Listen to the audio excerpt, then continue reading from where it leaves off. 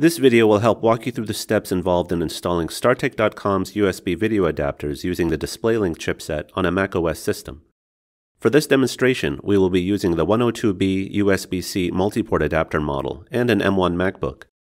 The steps involved will be similar for any single or multi-port USB video adapter using the DisplayLink chipset, including docking stations using DisplayLink technology. DisplayLink drivers support several macOSs.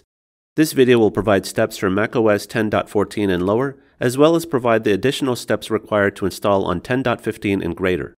You can check to see which macOS version you have by clicking the Apple logo in the top left of your desktop and selecting About this Mac.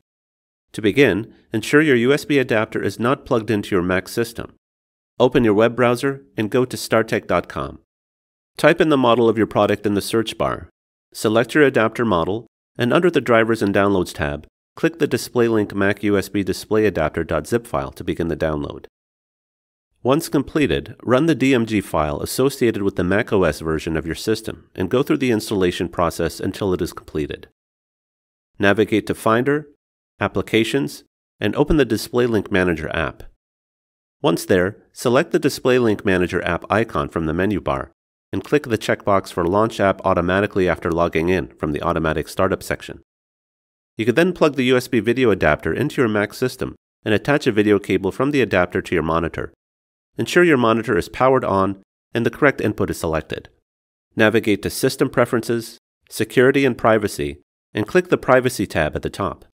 Select Screen Recording and DisplayLink Manager to allow the Mac to use the DisplayLink Manager app to send video from our DisplayLink USB adapter to the video display device.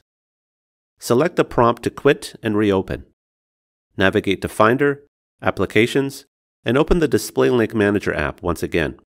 You should be able to automatically see an image on your displays. You can then arrange them within the operating system to match how they are set up on your desk. The installation is now complete. For additional support, visit StarTech.com/support for additional support materials, manuals, FAQs, and driver downloads.